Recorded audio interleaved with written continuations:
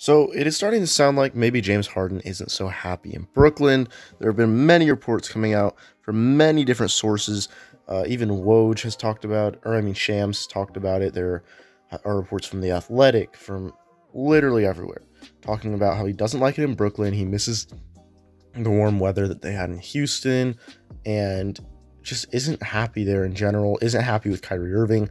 We've probably all seen that video of him when he's talking about Kyrie Irving not having the vaccine, and he's like, I'll give it to him myself if I have to, because obviously they blew it in the playoffs last year. Definitely could have won the championship, and he doesn't want them to take any risk again with Kevin Durant being injured and Kyrie Irving being able to play less than half of the games right now because he can't play in Toronto, he can't play in Los Angeles, and he can't play in Brooklyn. So that will definitely hurt them later on. But here I'll talk about all the different reports if you just look up James Harden.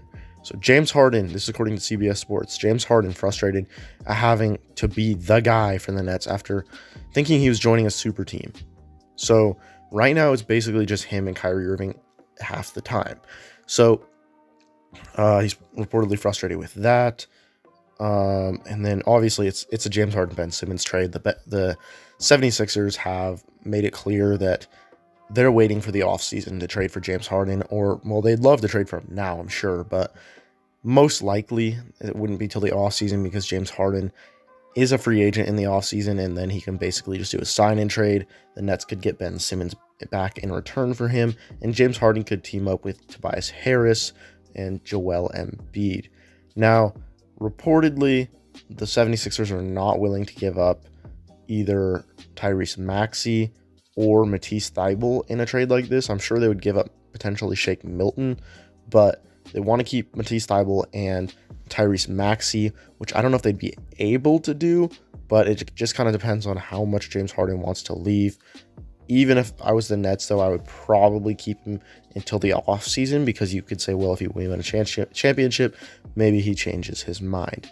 Now, here, let's see. Kevin Durant wants James Harden to stay with the Nets. That's from Sports Illustrated. Okay,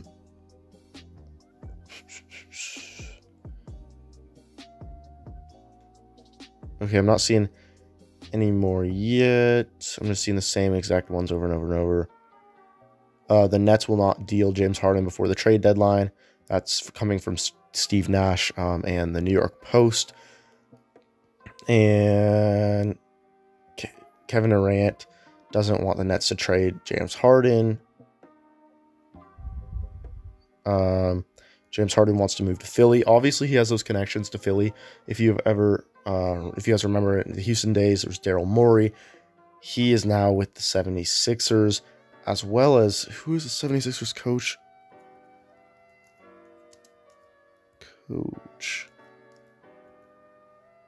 It's Doc Rivers, right? I believe it's Doc Rivers. Yeah, Doc Rivers. I don't think he has any connections to him. But where is Mike D'Antoni? He was with the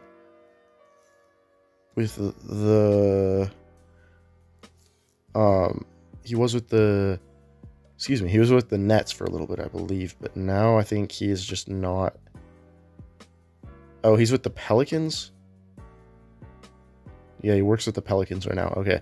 I didn't know if he was part of the 76ers organization or not. But as you can see, like, there's a couple connections. Yeah, here's 3 reasons Tyrese Maxey would be untouchable in James Harden talks. So there's another thing talking about what I just said. Now this trade, I could see it happening. I don't think it happens before the trade deadline, but I could see it happening in the offseason. It just depends on how mad James Harden gets. He has played a lot of games, and I would not be surprised. I'm not hoping, but I would not be surprised if he were to get injured with how much he's had to play. Playing 37 minutes a game this year. Played 44 games so far. 22.5 points a game to go along with 10 assists, which might be leading the league. That's pretty good. And 8 rebounds a game. So he's actually pretty close to averaging a triple-double. He's playing pretty dang well. Obviously, his points are down from when he averaged 36.1 points a game in the 2018-19 season, and then 34.5 the season after. But He is an all-star. He was named to the all-star team. And then you look at Ben Simmons. Hasn't played this season. Hasn't played since last season in the playoffs against the Atlanta Hawks. So they lost to the Atlanta Hawks. We saw that he passed up that layup. We all know what happened in the playoffs there. So he averaged only 14.5 points a game, which somehow was still enough to be named an all-star. But I guess he did average 7 rebounds, 7 assists, a steal and half a block. So that's not like that bad when you look at everything all around. Also, Draymond Green's averaging like 8 points a game and is an all-star this season, which is just ridiculous. He like that should not be allowed to happen. But yeah, I would say this would be a way bigger win, obviously, for the 76ers, because James Harden is a former MVP, 9-time All-Star, 3-time scoring champ, an assist champ, 7-time All-NBA, All-Rookie team, 6th Man of the Year, was named to the 75th anniversary team, versus Ben Simmons, who's a 3-time All-Star, Rookie of the Year, 1-time All-NBA, Steals champ, All-Rookie, and 2-time All-Defense. So, yes, he is a lot younger. He is only 25, will be 26 by the offseason. But James Harden is 32 years old and will be 33 before next season starts. So he probably will start to fall off a little bit. We have seen his numbers decline for the most part since that 34-point-a-game season, where it went down to 24.5, and then 25, and then 24.5, and now 22.5, which, yes, he did get a smaller role because he is on a better team now, like a better all-around superstar team. But his game, I don't really think, will actually age as well as people think, because he won't be able to move as quickly and get those sneaky little shots that he is so accustomed to doing.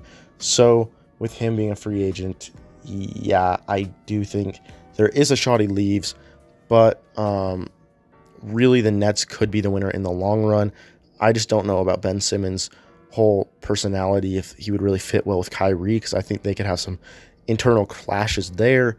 He is still going to be paid and under contract through the 2022-23 season, 23-24, and then 24-25 will be his final season of that deal. So the 76ers could just sit him, have him as a name on their roster, and basically just not play him. We'll see what happens, though, if this trade does end up going down.